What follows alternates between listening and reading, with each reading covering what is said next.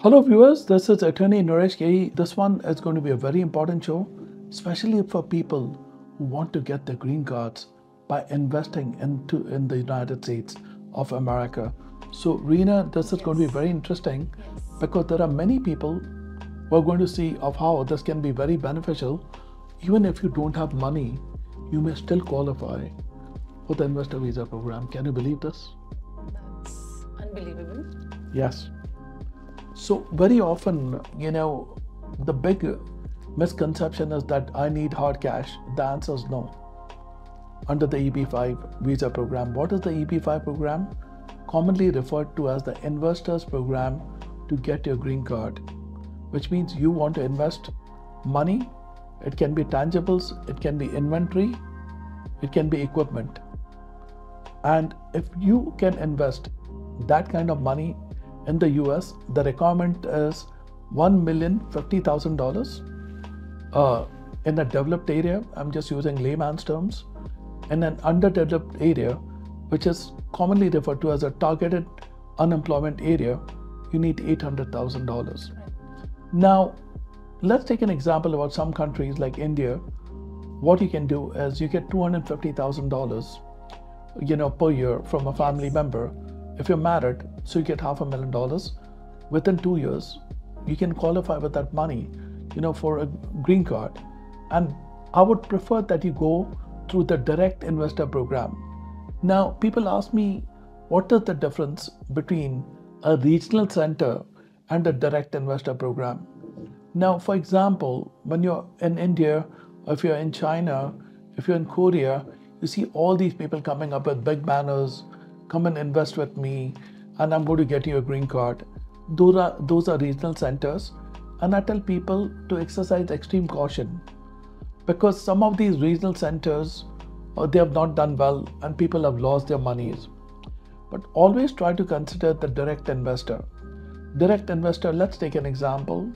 Is it that you are a diamond merchant, or if you're in some big business, textile business, you should definitely consider the EB-5. And the easy way to think about the EB-5 is contact an attorney, tell them, hey, listen, I have so much money, but I really want to get to America, but I can promise you that I have inventory with me and I can transfer this inventory to America, and all this inventory has been verified and the value of my inventory is $2 million. Diamonds, simple. Do you know you qualify for a green card? One of the requirements is that when you start your business over there, you need to hire 10 US workers.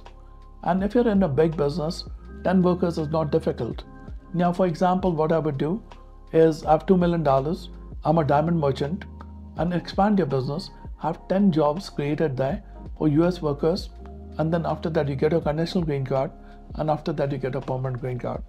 It's all about working with the right legal advice.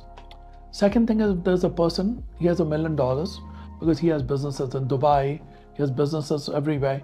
He said, I have my $1 million ready, I can easily transfer.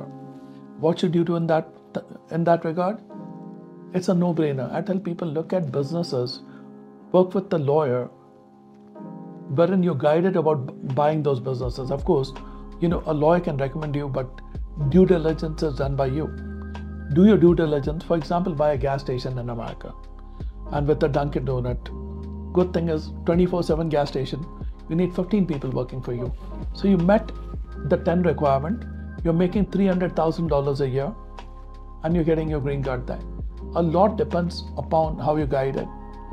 The common thing that people are following they're being trapped by people is to invest in regional centers.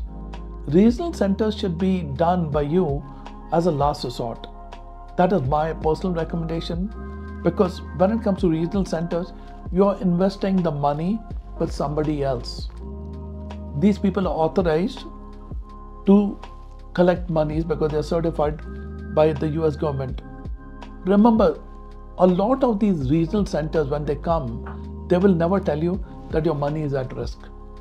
But the law makes it very clear that even if you're investing with the regional center, your money is at risk, which means you may get your green card, you may even only get a 2-year green card.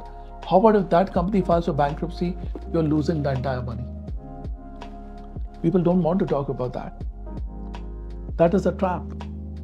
But a smart person hires a good lawyer, and that lawyer does the due diligence.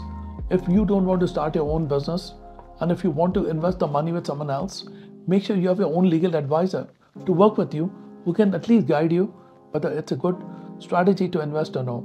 And if they say yes, then you're good to go. And if that happens, EB-5 regional center means you're entrusting your money to a third party who's hiring 10 workers for you. That's the advantage. But they're holding your money for approximately the next 5 years until you get the green card. So your money is used by somebody else. Plus you're paying the legal fees. But in a direct investor, you're investing your own money, you're making money because you're in charge of your business. And I tell people, if you're an entrepreneur, go for the direct investor. Speak to your accountant, tell him how can I transfer assets, the word is assets. If you don't have the cash, you have inventory, but it should be genuinely valued inventory, appraised inventory. You can still qualify for the investors program, and you have to invest in a new commercial enterprise. A new commercial enterprise is a new business, or it's an existing business, expanding the company. Better thing to do is to form a new corporation, hire 10 workers, call it a day, or buy a franchise in the United States, buy a McDonald's, buy a Dunkin' Donut, buy those great franchises, invest your money and get your green card. Mr. Gehi's recommendation is to make sure that you try to go for the direct investor rather than investing your money with someone else, and then wherein you get your money back and it becomes a problem. But there is one good benefit about the regional center is that you don't have to hire 10 workers. They hire 10 workers for you, but they're using your money, and after 4-5 years, if you get it, you're lucky. If not, you will never see the money back. That's the risk you're taking. You may see the money back, you may not see it, but in a direct investor, you're in control, you're making the money, you're living in America, your spouse is living with you on a green card. At the same time, your children under the age of 21 qualify for a green card. So this is the beauty of the investors program. So investors, be careful. And my recommendation is, even if you're going with the regional center, be very careful. Tell them that you would like to have your own lawyer. Look at the program. They will say that we have our lawyers. Never commit that mistake. Do your own due diligence, because $1 million or $800,000 is a lot of money. Don't waste your money. Be wise. Look at everything before you do your investment under the investors visa category. Thank you for your guidance, sir. Get a free consultation today. Call the number on your screen or visit our website, gehilaw.com, to learn more.